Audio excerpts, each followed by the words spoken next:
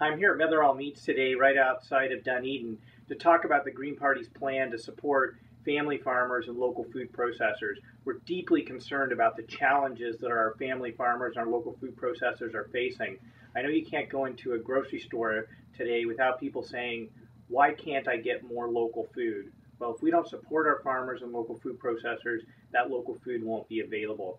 I think it's wrong that the Liberal government has allowed 70% of Ontario's abattoirs to go out of business in the last decade with little comment or protest from the opposition parties at Queen's Park. That has to change.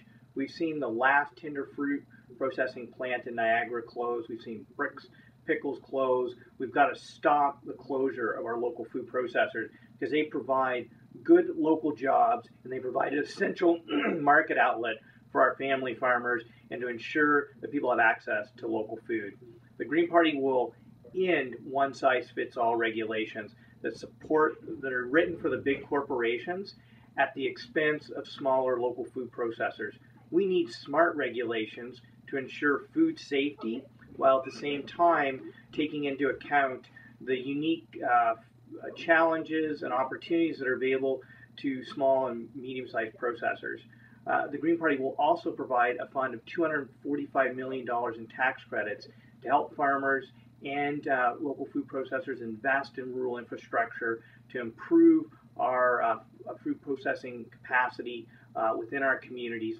The Green Party is also calling for ending the barriers to success to our family farmers and local food processors by removing tax penalties and zoning restrictions that prevent the development for on-farm local food processing.